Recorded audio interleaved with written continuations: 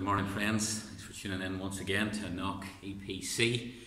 May the Lord be with us now as we seek to worship Him in spirit and in truth. I wonder where you are just right now. Are you still in the house, or maybe you've ventured even out the back on this, it's giving a sunny day.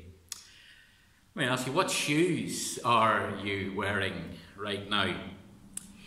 You see, if this was a normal Sunday, the answer would be simple enough. Well, I'm wearing my Sunday shoes.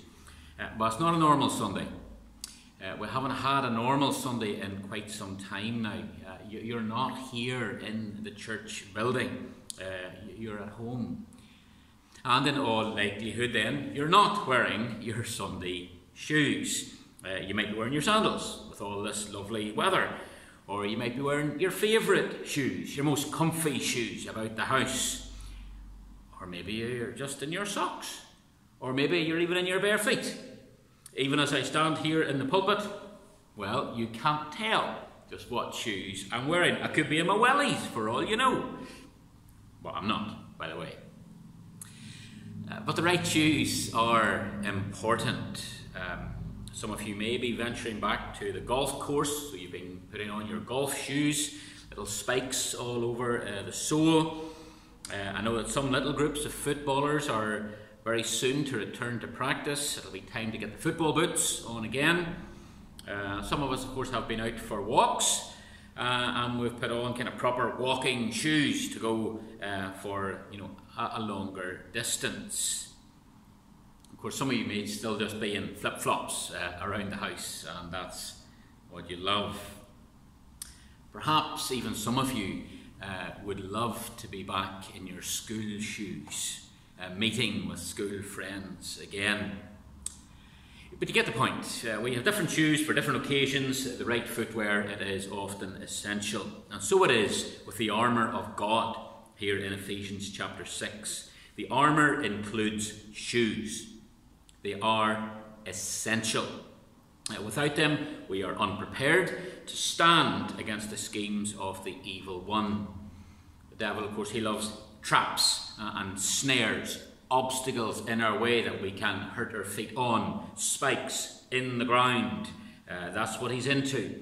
In this series, going through the armour, we've seen the importance of being aware of the devil's devices. Let's remind ourselves again, please, of the whole armour of God before we stop and consider the shoes we've been given. Let's read the scriptures, please. Ephesians chapter 6 and verses 10 to 17. Finally, my brethren, be strong in the Lord and in the power of his might. Put on the whole armour of God, that ye may be able to stand against the wiles of the devil. For we wrestle not against flesh and blood, but against principalities, against powers, against the rulers of the darkness of this world, against spiritual wickedness in high places. Wherefore take unto you the whole armour of God, that ye may be able to withstand in the evil day, and having done all, to stand. Stand therefore, having your loins girt about with truth, and having on the breastplate of righteousness, and your feet shod with the preparation of the gospel of peace. Above all, taking the shield of faith, wherewith ye are able to quench all the fiery darts of the wicked. Take the helmet of salvation and the sword of the Spirit, which is the word of God. Well, the shoes are described in verse 15. Having your feet shod with the preparation of the gospel of peace. It's clear, without these shoes on, we are unprepared. Without these shoes on, we are not steady on our feet. Without these shoes on, we can't go anywhere. We need these shoes, the shoes of the gospel, to be ready, to be steady, and to go. And so that's our 3 points this morning. Nice and easy to remember. If somebody asks you what was the sermon you heard on Sunday morning, or whenever you're listening to it, dead easy to remember. Ready, steady, go. Well, number one then, the gospel makes us ready. Makes us ready. Well, what is it? What is the gospel? Paul describes it here as the gospel of peace. Now that's interesting, isn't it? Because his subject here is spiritual warfare. And we might imagine that our shoes would be the shoes of fury, or the shoes of advance, or the shoes of attack. But no, they're the shoes of peace, shoes of the gospel of peace. Now, we also need to remember who gives us the shoes. We need to remember that this is the armour of God. It is all from God. And the very first thing the gospel does is give us peace with God. Do you have these shoes? Do you have peace with God? Perhaps you've never really thought about that. Maybe you imagine, well, yeah, I mean, me and God, we're in good terms, I'm sure. You might think that I've got no quarrel with God, and I'm a pretty decent person. I imagine God probably happy enough with me too. But the Bible teaches us something very different about ourselves and God. Paul says in Romans chapter 1 verse 18 that the wrath of God is being revealed against all ungodliness and unrighteousness. And he then goes on to teach that we are all ungodly and we are all unrighteous. Even the sort of relatively good people in the world. Even the very religious people in the world. In and of ourselves, we are unrighteous. And we are unable to work up a righteousness by ourselves that would ever please the fully righteous God. Romans 3:23, it's very plain. For all have sinned and fall short of the glory of God. Romans 5, we sinners were described as without strength, ungodly, sinners, and enemies of God. And as long as we continue to reject God's gospel of peace, we will remain his enemies. We read in John 3 verse 36, he who believes in the Son has everlasting life, and he who does not believe the Son shall not see life. The wrath of God abides on him. So if you haven't received the gospel of peace, then you're already condemned.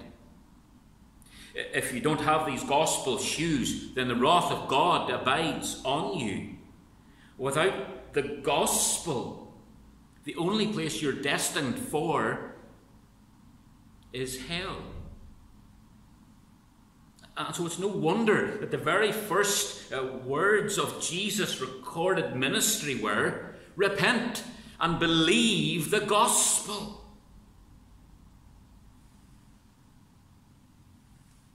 Without the gospel, we're already defeated by the evil one. Without the gospel, you're dead in sin, you're enslaved in sin, you're unable to break free by your own efforts. And it's the gospel of peace that you need more than anything else. Yes, your wardrobe, as it were, may be filled with all kinds of shoes for every occasion, but there is only one pair of shoes that enables you to stand on the day of judgment. And it's these shoes, the shoes of the gospel of peace. And the gospel is good news because it gives us peace with God. The gospel reconciles us to our Maker and to the Judge of all the earth. The good news is that God has sent his only begotten Son into the world to take the wrath that you and I deserve. That wonderful first part of John 3:36. He who believes in the Son has everlasting life.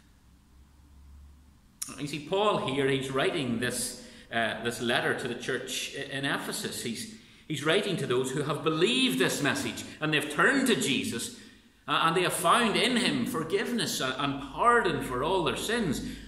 And now they're no longer enemies of God. He started by reminding them in chapter 1 verse 7 that they have redemption through his blood, the forgiveness of sins, according to the riches of his grace. In chapter 1:13, he reminds them that they have trusted in the gospel. And because of that, now they are saved from sin and death and hell. They've been given these gospel shoes. Now, because they believe that Jesus died for them, because they are trusting in him for salvation, they have peace with God. Paul makes it even more plain in Romans chapter 5, verse 1. Therefore, having been justified by faith, we have peace with God through our Lord Jesus Christ. Only the Christian has these shoes of the gospel of peace. Only the Christian has that true peace with God, because God has come to them and rescued them from the kingdom of darkness and brought them into his everlasting kingdom of light. Only the Christian then, with his gospel shoes, who is ready to fight on God's side. Because they believe the gospel, they're on God's side now. And God is for them now, and not against them any longer. Only the gospel makes us ready. Are you ready?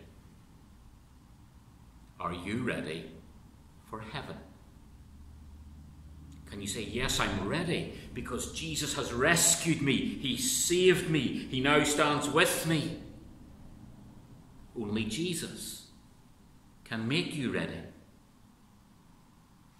And believer, you who have been given these wonderful shoes, are you now ready to stand?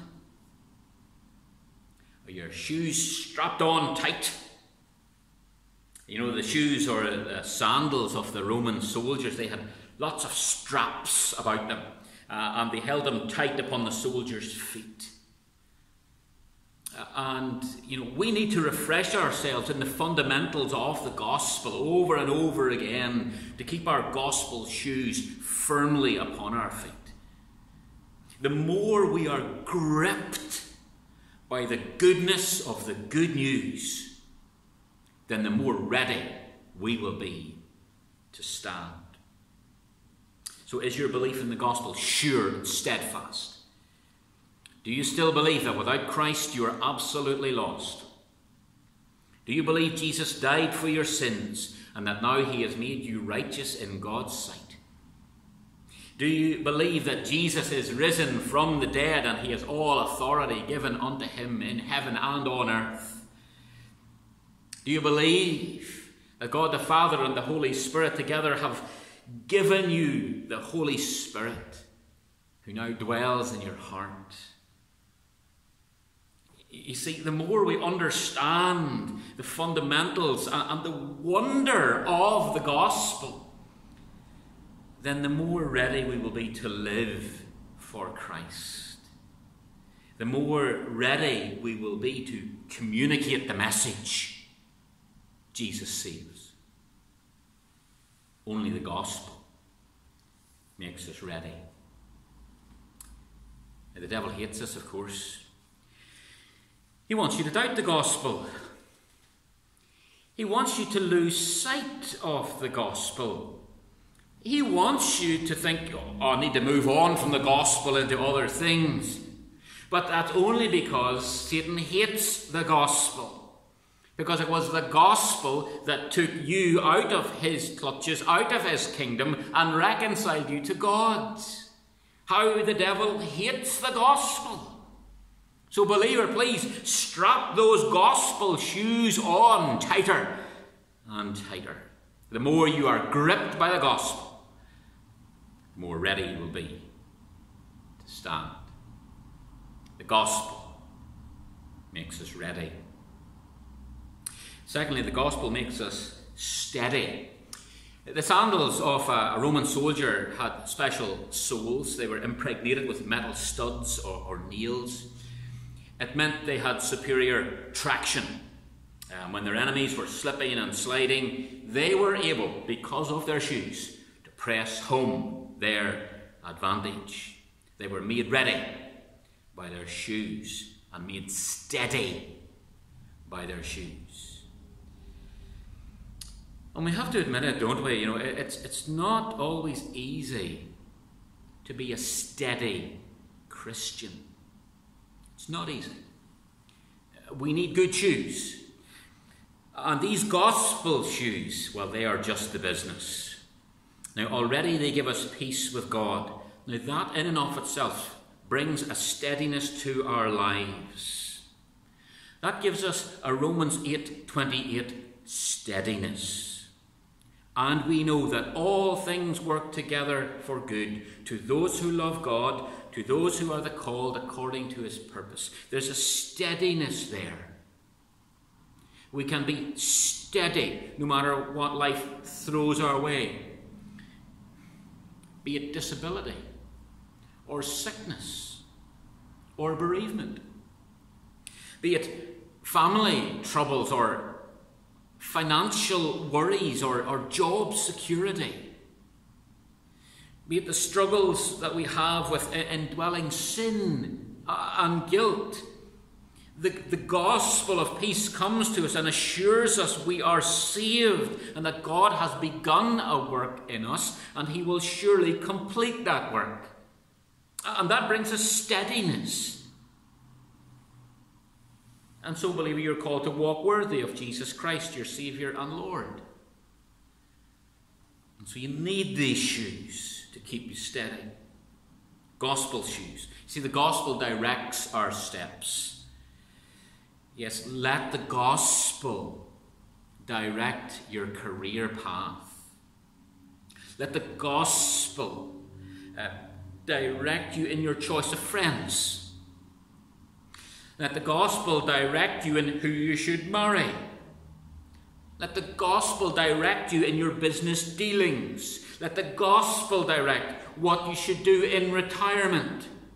Put Christ into the decisions that you make day in and day out. You're not a rogue soldier. You're under Christ. He's your commander-in-chief. Listen to him. Obey him. Walk where he wants you to walk. Walk the way he wants you to walk. Of course, the devil wants you to do otherwise.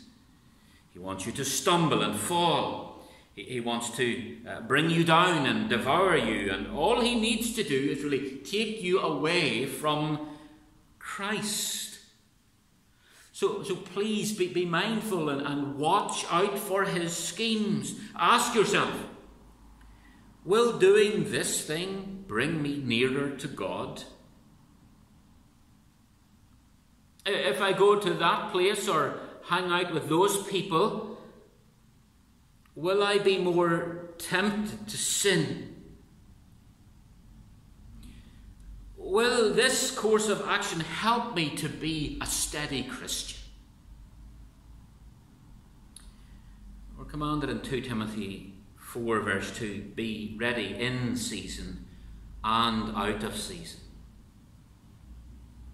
And you see, that requires steadiness. And only the gospel keeps us steady. Living according to the gospel, that's what we're aiming for. That's our mission. And of course, the devil would like you to think, really? That's it? That's a terribly boring mission. The devil would have you believe that the Christian life is dull and it's uneventful. And you're missing out on all the things that the world has to offer. I mean, steady. It's not a word that shouts excitement at us, is it? But consider the author of this letter to the Ephesians. I mean, Paul, he was a steady Christian. But take the time and read through the second half of the book of Acts, and you'll see that his life was very far from boring. Think of his missionary adventures. Think of the people he met. Think of the dangers he was caught up in. Steady does not equal boring. Read any number of Christian biographies and you'll see the very same thing. I mean, last Friday, the kids of the church, we were watching the life of Gladys Aylward on YouTube. Missionary to China. 30-minute movie, and it was gripping from start to finish. The previous Friday we watched Brother Andrew. He was smuggling Bibles across the Iron Curtain.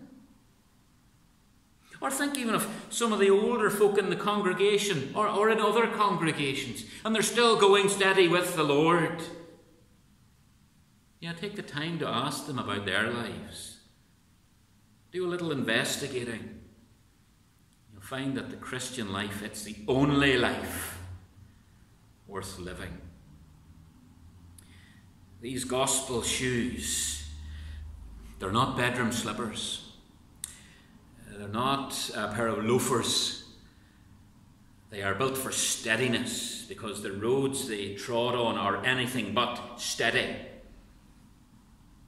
We could even go so far, though, to say that although they're built for action, these shoes, they're still comfortable shoes.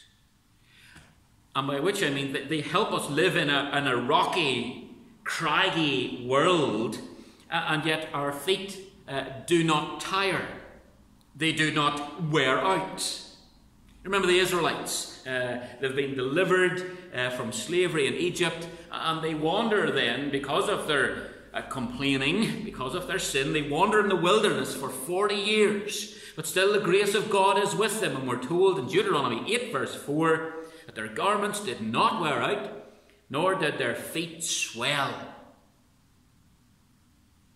Gospel shoes, that's the way it is with them. They never wear out. The gospel is always new. It is good news. And they don't just give us steadiness as individuals. They are essential for steadiness as a congregation of God's people. It is the gospel that prevents us from being tossed to and fro and carried about by every wind of doctrine, by the trickery of men and the cunning craftiness of deceitful plotting. Paul warned against that in Ephesians 4 verse 14. No, it is our shared gospel foundation that keeps us steady together. Listen to Paul in these wonderful verses from Colossians 3, 12 to 14. Therefore, as the elect of God, holy and beloved, put on tender mercies, kindness, humility, meekness, long-suffering, bearing with one another, and forgiving one another. If anyone has complaint against another, even as Christ forgave you, so you must also do. But above all these things, put on love, which is the bond of perfection. You see, yes, we're different from one another in lots of ways. But when we remember these gospel truths, that each one of us is chosen by God, that we are forgiven by Christ, then we can love one another. Even though I might say the wrong thing, even though I might take someone the wrong way, I can still say, you're my brother, you're my sister in Christ. You are God's chosen. You are God's child. And both you and me, we have this in common. We are both forgiven by Christ. He died for our sins. And that gives us true steadiness. You see, yes, the devil, he would love to have us falling out about lots of things. He would love to have us fall out about the easing of lockdown. Oh, I don't think so yet. Oh, I think we need to get out of it. All kinds of opinions, isn't there? He would love to have us bickering and fighting against one another about the things we maybe put on Facebook. He'd love to make, one of us stumble so that the rest of us then would kind of condemn that person and castigate that person. But these gospel shoes, they are impregnated with the grace of God. We love one another now with that love of Christ in the gospel. The gospel makes us steady. Thirdly and finally, the gospel makes us go. These boots are made for walking. Some say that, the armour, it's only for defence. But when it comes to the gospel, the best form of defence is offence. After all, the gospel is a message. It's a message. And Paul, he's writing in the days before email and FaceTime and WhatsApp and Facebook and all these other things. If a message was to go forth, well, someone had to go. Someone had to run with it. And really, the message here is that we must proclaim the gospel in as many places as possible. It's simple, isn't it? Why? Why must we proclaim the gospel far and wide? Because people who do not receive and believe the gospel go to hell. There's no other way to be saved. One way, God said, to get to heaven. Jesus is the only way. But they need to hear of that way. They need to hear the message. As Paul said in Romans 10, 13 to 15, whosoever calls on the name of the Lord shall be saved. How then shall they call on him in whom they have not believed? And how shall they believe in him of whom they have not heard? And how shall they hear without a preacher? And how shall they preach unless they are sent? As it is written, how beautiful are the feet of those who preach the gospel of peace, who bring glad tidings of good things. Are your feet beautiful? Our feet aren't, are they? They're not really. Our feet are kind of bumpy, knobbly things. And the older you get, well, I'll not go into detail. But shoes make a difference, don't they? I think we quite often comment upon one another's shoes. Oh, I like your shoes. Oh, I like your new sandals. I love your trainers. They look awesome. Or those hiking boots. Wow, how much did they cost? But there's nothing more beautiful than these gospel shoes. The gospel is the best news that a person can hear. In a world of bad news, the gospel shoes, they are strikingly brilliant. Even at first glance, they might be too brilliant. Because the gospel starts by telling you you're a terrible sinner. You're condemned. You're under the just judgment of the holy God of heaven. Then the gospel goes on and tells the story of Christ coming into the world to save sinners. Tells of one who died in your place, willingly taking all your sin upon himself on the cross. It tells of one whom you can go to and flee to for refuge. One who invites you to come to him and find true forgiveness and peace with God. You see, the gospel is made to be told. Just as boots were made for walking, the gospel is made for talking. The gospel makes us go and tell. It's not just a defense. It is offense. Because it advances into enemy territory and it rescues sinners from the enemy. The gospel is not some great crusade for domination. No, it's a saving mission of redemption. And the more we understand the gospel, then the more we will tell others of Jesus. He's the one who can save you.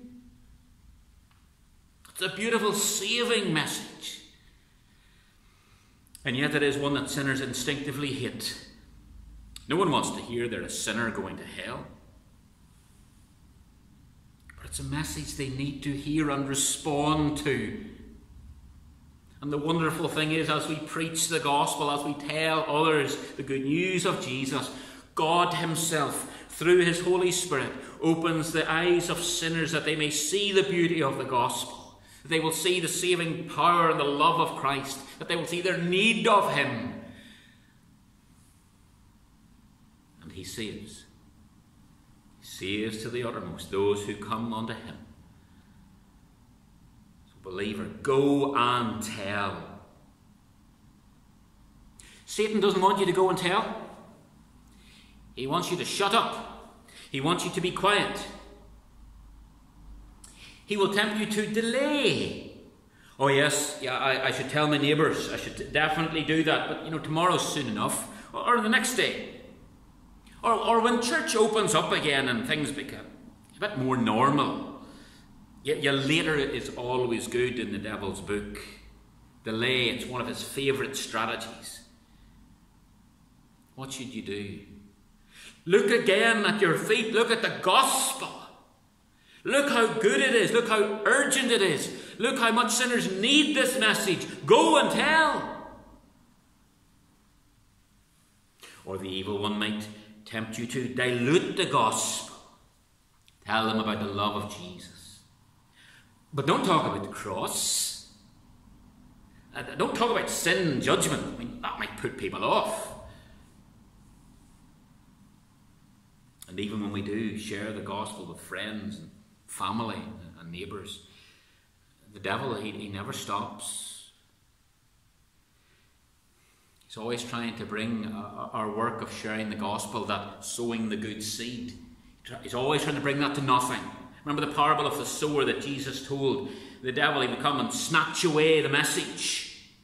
They'd be distracted by other things. He also turned people away from the gospel as soon as he faced any criticism for being a Christian. And he made the deceitfulness of riches and the cares of this world overcrowd the gospel, so that eventually people would just turn their backs on Christ and walk away again from him. But I trust you remember there was always good ground. There was good ground in the parable, and we must remember that the gospel will bear fruit if we are faithfully preaching it and praying for God to come and save sinners. And praise God, he is still saving sinners. So go and tell. The gospel makes us go. So get your gospel shoes on. Know the gospel. Believe the gospel. Understand the gospel more deeply. Love the gospel. Be entirely gripped and captivated by the gospel. Because only then will you be ready. And only then will you be steady. And only then will you go. Amen. Let's pray about it, please. Oh, Heavenly Father, we thank you for the gospel that gives us peace with God. And Lord, I pray for perhaps those watching today and they're not yet saved. And I pray, Lord, that you would open their hearts and minds, that they would see the wonder of Jesus and their urgent need of him. And they would fly to Jesus and find in him forgiveness and pardon and wonderful love which never ever ends. Lord, make it so. We thank you, Jesus saves. And Lord God, we pray for ourselves as believers. Help us, Father, to know your gospel better. Help us, Lord, to know your Saviour, the Lord Jesus, better. To know his love and care every day in our lives. Help us, Lord, to understand what is the length and the breadth and the height and depth of Christ's love. That we would be gripped by his love. That it would make us steady. And Lord, that it would make us go. Please forgive us for our delay. Please forgive us, Lord, for oft times we are quiet when we ought to speak. Lord, I pray, help us to know the joy of walking worthy in these gospel shoes. Father, we pray, keep them tight upon our feet, for we ask it in Jesus' name. Amen.